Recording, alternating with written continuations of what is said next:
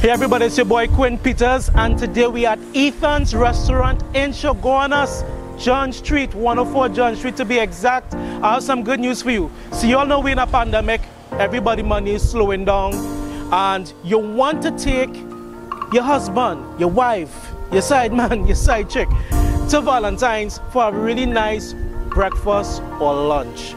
Here is the place. If you want a really nice ambience, exceptional customer service and exquisite food, here is the place to be this Sunday. Here how it's going down.